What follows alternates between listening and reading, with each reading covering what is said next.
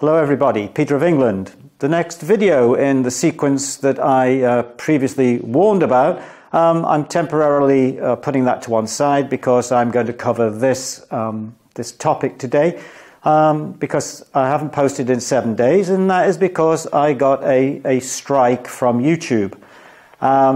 It was on medical misinformation. Now, I am sure many of you appreciate over the last 3 years there is a lot of medical misinformation out there.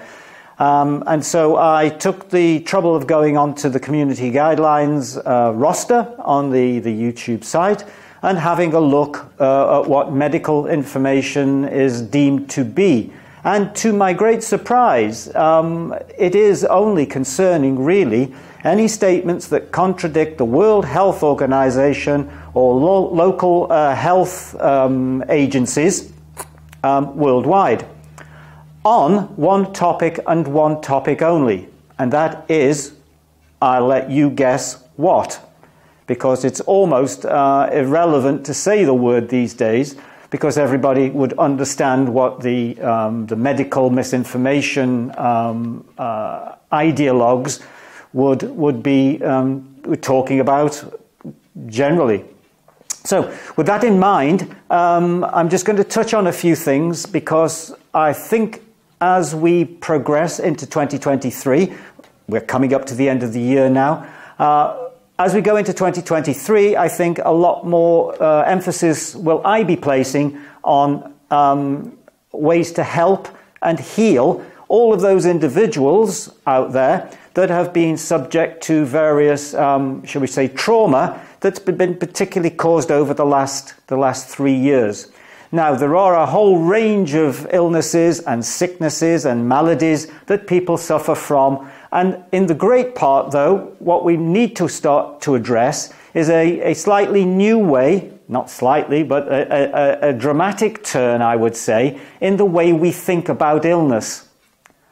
Today's medical profession, and if I would look at this now from an educational perspective, not in any way condemning the medical authorities that reign supreme around the world, I would say that there has to be two sides for us to consider. There's the conventional allopathic way of looking at ill health or disease or sickness, and that is to look at the human body as a car, for example, whereby if something goes wrong with a part of the body, then you treat it. If it's a scratch, you get the body repair agency to look at it. If it's something like the distributor cap, or if it's something wrong with the pistons, then you just simply get them replaced. So this is an old, outdated attitude, I think, because not much is taken into account as to the role of the mind involved in all sickness and illness. So don't forget, the body does not have the ability to act autonomously. This is one of the major problems that people suffer from in this world of illnesses that we seem to live in, which are getting greater and more extensive each day. And the fact is that the body cannot solve puzzles on its own. It can't dream. There's a whole range of things the body cannot do, and it is the mind. It's the function of the soul, or the mind, or if you would like to say the spirit that occupies or inhabits the body that is the main driver. This is extensively proven in many instances by the fact, for example, in China, people can elect for a normal anesthetic to be administered to them while they undergo quite intensive surgery, or they can opt for hypnotherapy or acupuncture in many cases. So there are other ways and other means outside of the Western world which are perfectly normal and perfectly happily accepted, but we need more and more discussion on what's going on here. So, for example, with the YouTube guidelines on medical information, if you go there, there is nothing but warnings on one topic and one topic only. And you cannot dissent from the WHO's direct guidelines or the CDC's guidelines on the treatment, prevention, the diagnosis, the transmission, or even the existence of you-know-what. Now, why I think this is borderline it's borderline criminal on the degree of censorship, because if it doesn't allow free speech, if it doesn't allow both sides of the argument to be portrayed, then in my situation now, for example, how do I know how far or where I can talk freely? I can't. One of my videos, which you can now look at again, which was taken down unbeknownst to me because I just hadn't gone through the 240 odd videos on the channel, was about pay your mask fine with, that was for when the lockdowns and when the mask mandates were obligatory in some countries. I suggested to pay the mask fine with a bank check. Now what happened there is I was supposedly in violation of community guidelines. The video was taken down. I appealed against it and it was reinstated. So how do I know other videos of mine that have been taken down? If I appealed against the decision, would they be reposted? And so if they were taken down, but then allowed back on, what had they or hadn't they done wrong?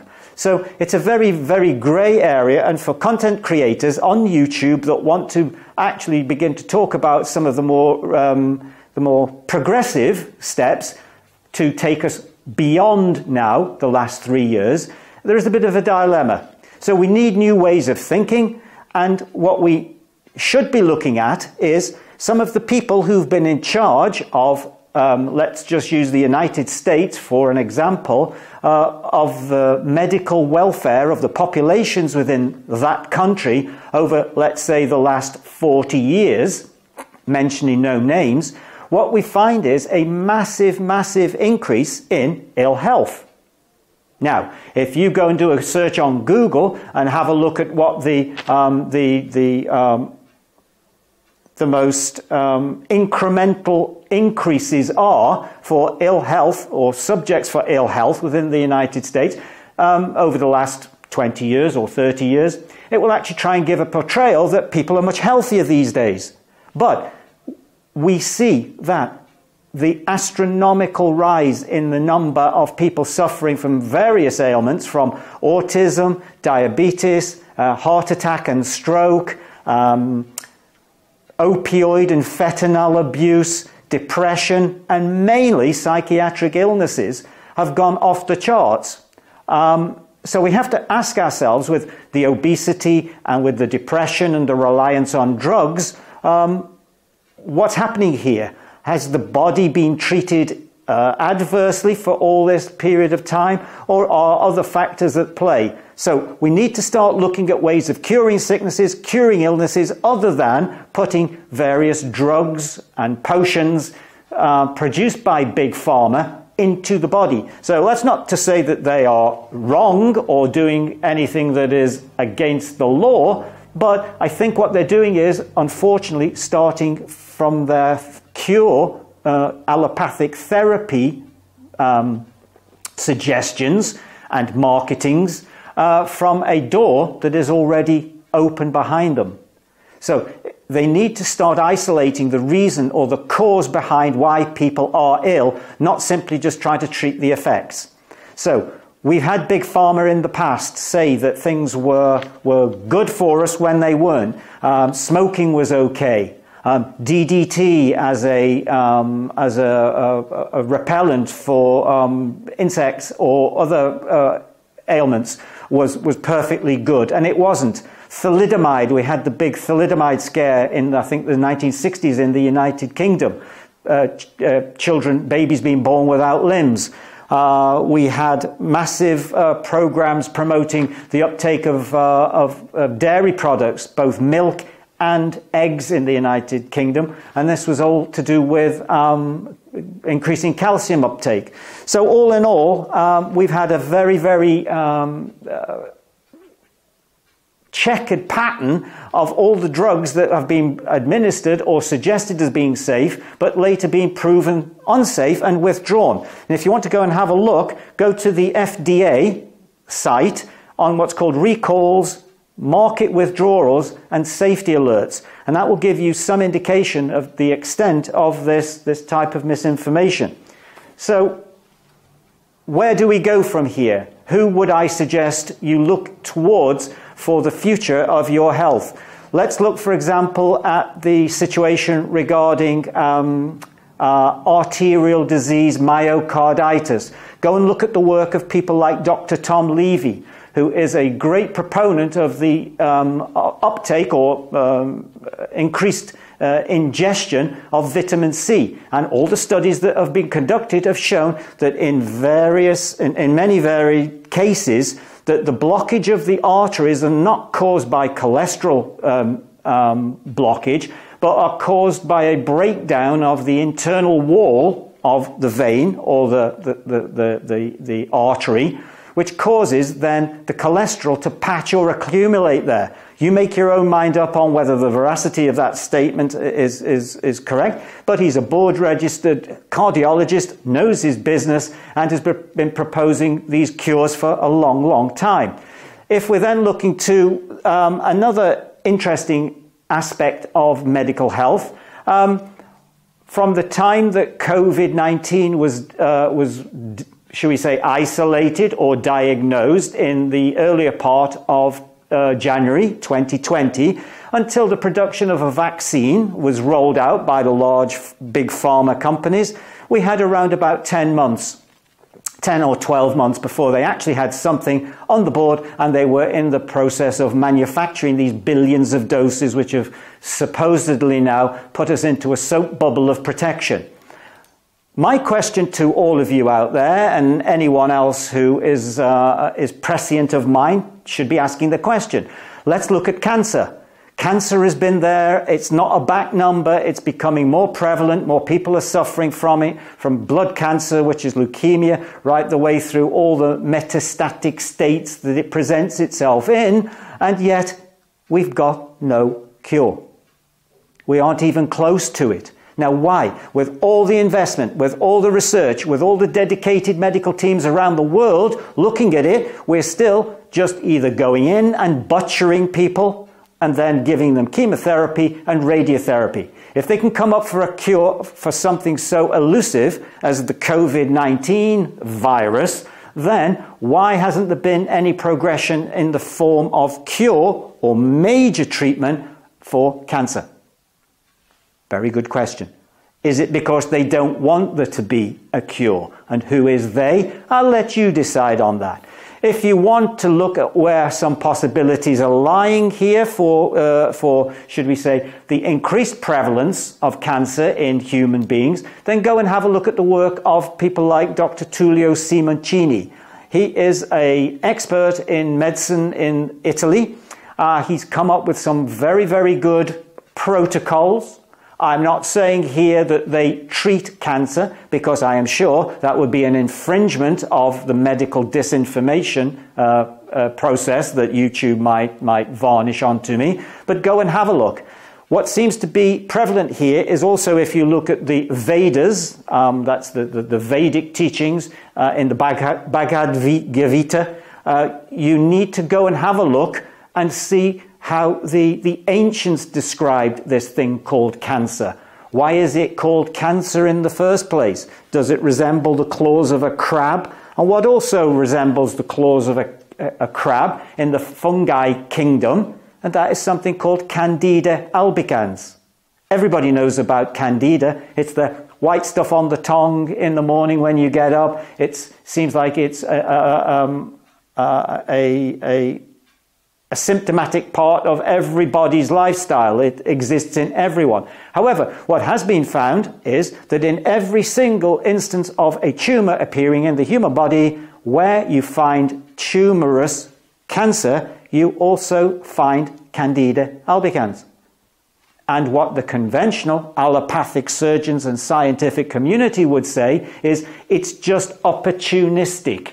It's there because the cancer's there. But could we suggest otherwise, that it is actually Candida albicans that seems that it has been maybe genetically modified, whether naturally or by accident? Could it have been in a lab? I don't know, because things like that couldn't possibly happen. To make it more prevalent, more voracious, and more destructive to the human cause.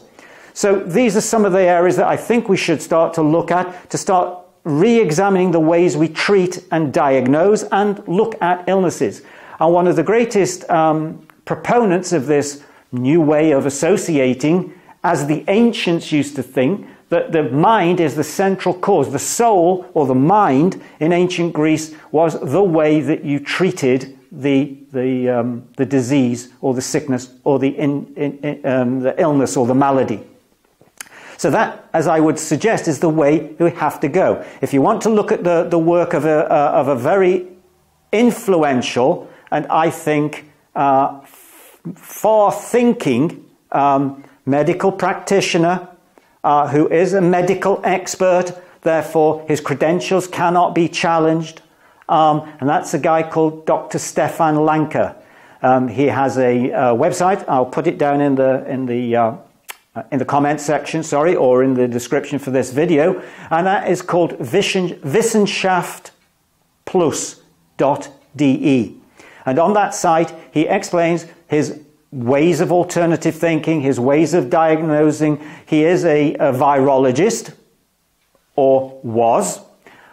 He is also a marine biologist and has spent his life dedicated to the research of these topics on which we are talking now. What you will also find is that the big tech companies and the, should we say, local medical agencies tried to discredit him, because what he did is he offered a €100,000 reward to anyone that could prove that a virus, a particular virus, had been isolated. I think it was the measles virus, or it could have been polio. I'm not sure. Look it up.